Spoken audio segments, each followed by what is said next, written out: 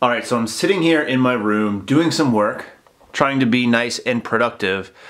And you guys probably know that I've actually been on a cut recently somewhat. I'm down to about 230, a little bit over, but that's down about 8 pounds or so since I started, which was probably a couple months ago. It's been very slow. A lot of you were concerned that I was losing weight too fast. Definitely is not the case. And I say that as evidenced by this little guy. So maybe you guys recognize this chair. It's the one I typically sit in at my desk. And I was doing work as I stated, and I leaned back, and this happened. Actually, you guys probably can't see shit here. I should really plan out these things before I do them. So let's see if we can make this happen.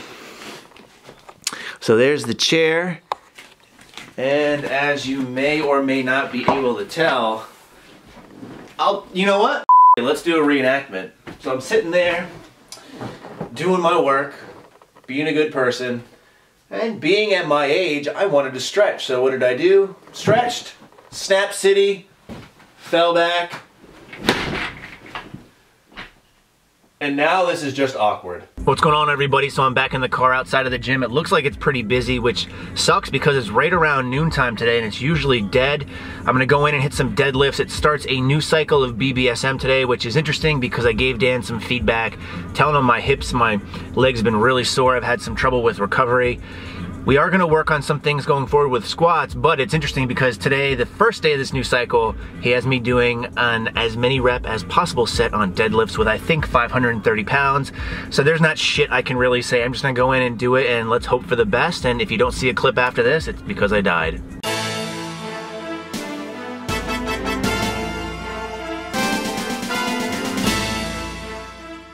All right, so actually starting off with my buddy Steve here. He lives in Los Angeles, but is originally from Rhode Island, so whenever he's in town, he likes to come and train, and he always wants to come and train deadlift, so that's exactly what he's doing. Now, before I get to show you his actual working set here of 370, I thought it was important just to show you where he's come from because he has made one hell of a transformation.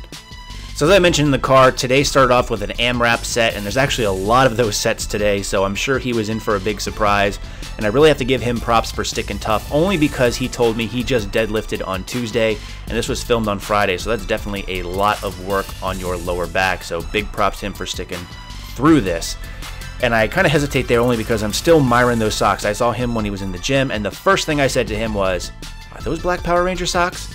Hell yeah, they're Black Power Ranger socks. I definitely need to get me some of those and step up my sock game. Maybe go with the red or blue. I'm not sure. Maybe I'll go pink or yellow. You never know. But really good job by him again here with this 370. So that brings me onto my working set, and I'm using 535. Again, the goal here is many reps as possible. And I was actually fairly happy with this considering the extreme amount of bitching I've been doing in all of these videos about my hips and my knees. I know, boo-hoo, poor me. But I was really happy with this. I ended up getting 6 reps, which puts me at a projected max of about 627, and I probably could have grinded out one more, but it would have been a lot more uglier even than these last few were already.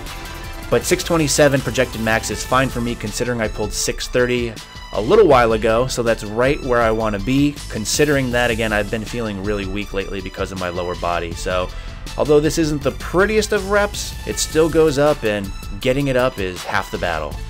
Now, speaking of half the battle, the next set was supposed to be 560 at a block pull for as many reps as possible, and this was really tough. Here I'm using just about a 4-inch block, and after I did this and really felt how heavy it was, I went back and looked and saw that I was supposed to be doing a 6-inch pull, so that would have made this a lot better in my opinion. 2 inches makes all the difference. 2 penis jokes in a row, are you kidding me? Hell yeah. We then move on to Steve's set here of 320, and he kind of just knocks us out of the park. This looks way too easy for him in my opinion.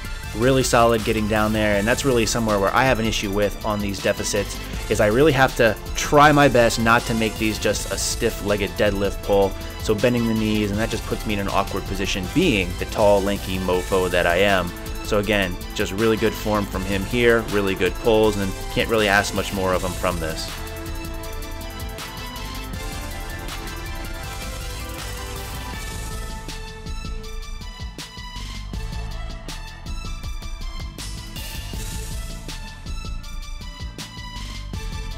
So you're seeing his deficits and not his block pulls only because I wasn't able to get that on film. But then we go with mine, and I get pretty low considering what I just said. This is 455, again, for as many reps as possible, so it's pretty tough. So 3 working sets of as many reps as possible, pulls from the floor, pulls from a block, and then pulls from a deficit. Only got 5 reps here, and they look fairly easy, but I was terribly fatigued at this point, so I was happy with what I got. And at that point now, I'm going to kind of trail off because I'm distracted by the glute shot on the left. After that, we had a set that wasn't as many reps as possible. It was 2 sets of weighted chin-ups for 6 to 8 reps, and in this case, I'm using 35 pounds, which is 5 pounds heavier than what I used last week. Trying to get full extension here, and I felt like these went pretty well. In fact, so well that I decided to go ahead and up the weight, and normally on these assistance exercises, I don't do that. But in this case, I bumped it up to 40 pounds, and again, was able to get 8 fairly decent reps. The last one is kind of a little bit of a grinder. Trying to get, again, full extension here and explode at the bottom. Using that Brute belt, which I will do a review on at some point. I actually really like it. It's very comfortable, which is a really hard thing to say about most kind of dip belts or weighted belts like this.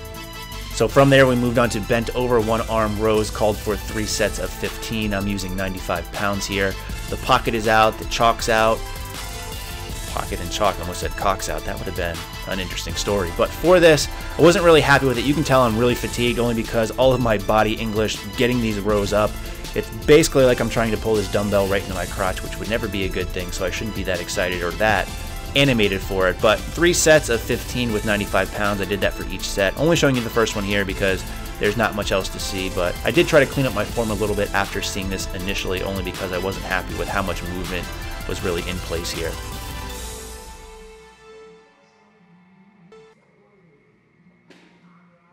All right, so just got back from the gym. I'm gonna make myself some lunch, and we're gonna start here with just a sandwich. So I got my double protein bread. I gotta get my turkey out, got my little scale, watching some of my boy, Matty Fusaro, which just looks like Hungry Jack. And I got some paper towels and some cleaner out on the table because someone decided that they had to pee. Who peed? Who peed? Howard? Did you pee? Did you? You gonna lose all your gains? You gonna lose all them gains? Hey Howard, where's Mako at? Mako didn't pee in the house. Did ya? Did ya? Did ya? Did ya? Yeah, I know, you want attention now because you peed in the house and now you feel bad about it. Well, you should. You little rascal. You little meatballs. Who wants a sandwich? Who wants that sandwich? This dude wants a sandwich. So that's what I'm gonna do. I'm gonna make myself some lunch. Probably a lot of meat because that's how I like my sandwiches. I'm a big fan of the meat, if you know what I'm saying. But I'm gonna do that. I got some other stuff to do, so we'll check in with y'all later. All right, so I figured I'd go ahead and show you what I made. Might as well, it's really easy. It's very simplistic, but that's okay because I'm in a rush today. I got some other stuff to do. I have my sandwich here that I mentioned, 2 pieces of that protein bread, 4.5 ounces of turkey, and some spicy ass mustard, and that's the best kind of mustard in my opinion. The mustard definitely can make the sandwich. I then have a big glass of chocolate milk. A lot of people like to drink this post-workout. I just like to have it because it tastes good, and that's pretty much what I base most of my food choices on. So pretty much the opposite of what Scooby says. I then have a banana, I have an apple, and I also have 1 singular string cheese. So I guess this is basically an adult version of a Lunchable. Not too far of a stretch, but I'm gonna eat it because I like it, and that's all that really matters. So I just want to give a shout out to Bob from Olympus Iron. Now, typically I use this Optimum Nutrition micronized creatine on my off days, and I just noticed I was out, so I was worried that I wouldn't have any more creatine, but I realized the first time that I met Bob from Olympus Iron, he gave me this micronized creatine, and I thought it was funny enough to show. So first of all, thanks Bob for giving this to me, but this is made by, I think, Steve Reeves, and look at this.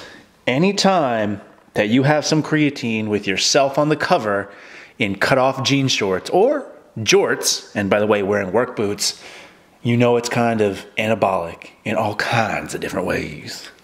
All right, so I want to show you guys one last thing as I picked up something recently today, and that is some glucosamine with chondroitin by the Now brand. And it's important to point out this because this is the sulfate version of glucosamine, which is important because what you want to avoid is glucosamine, HCI, or hydrochloride. Now, this is something that's a very touchy subject, and I mentioned this when I did one of my supplement videos showing you what I just have, which isn't a lot. And you guys know I've been dealing with a lot of knee issues, knee soreness, and there's not a lot of good information out there regarding these supplements in terms of actually helping with joint pain. Now, there is stuff that shows that it helps with knee osteoarthritis.